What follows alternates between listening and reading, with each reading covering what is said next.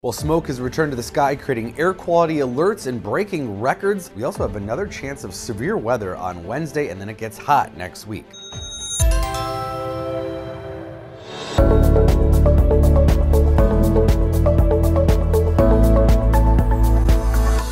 So another day, another air quality alert for eastern and southern Minnesota, thanks to smoke coming back in from eastern Canada, this area of high pressure that was over us the last couple of days. Winds moving clockwise, pushing back in some of that smoke. It's thicker in Wisconsin, in fact, really bad. Remember what we had a couple weeks ago? That's what they have in Milwaukee and Chicago. You can even see it here on satellite imagery. So further west, it is a little bit better, but not a whole lot. We do have all these red areas, northeastern Minnesota and Twin Cities, including parts of southeastern Minnesota, unhealthy for everybody and unhealthy for sensitive groups in particular as well. And this makes it 23 alerts now, according to the Minnesota Pollution Control Agency, just for this year. The previous record was 21, set back in the awful summer of 2021. So we broke that. Average is just 2 or 3 alerts in a year. So we've been seeing 10 times the average. And of course, we still have much of summer to get through.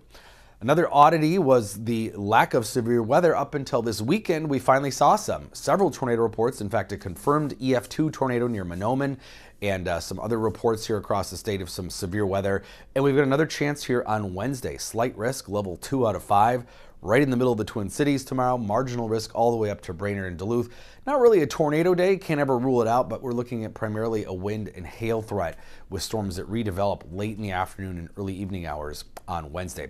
So this high pressure that's kind of swinging back in the smoke is moving east. That's allowing this southerly flow all the way from the Gulf. So we're going to see dew points really start to fill in and increase over the next 12 to 24 hours. So the stage will be set here for Wednesday as we see some moisture moving back up into the upper Midwest, including much of Minnesota, combined with a couple little disturbances moving through the atmosphere. So just enough stuff on Wednesday to create some isolated severe storms. We're not talking about a big outbreak, but for this season, it's something worth talking about.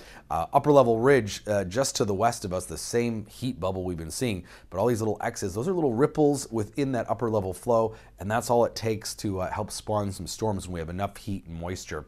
And the jet stream, something else that's been lacking in our neighborhood for much of the last several weeks, is going to be overhead tomorrow. That means we have shear winds changing direction and speed with height, which is essential for organizing storms and creating potential severe weather. So here's 5 p.m. tomorrow. We see some storms popping up right on top of the Twin Cities and then moving east across Wisconsin and southeastern Minnesota.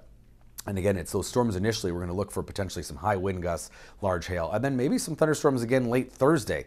Severe threat looks less, but at least some isolated thunder lingering into Thursday. There are some differences in the models tomorrow between how much energy and instability we have. Our North American model, much more aggressive with the CAPE, or available energy for storms, compared to the HRR rapid update model, which is a little further south and east. And that means that the parameters for significant tornado parameters, supercell parameters, are also quite a bit different.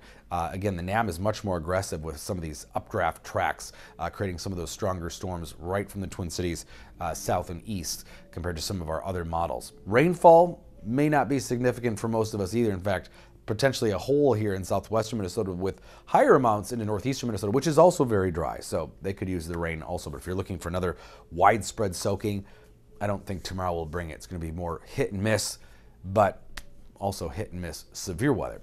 Mid-80s is the next couple days. Muggy tomorrow still. And again, some isolated storms possible still late Thursday. And then we'll see a little drop in humidity for the weekend, but then things are warming up next week. We're going to be close to 90 here as we start to head into July by Sunday and Monday.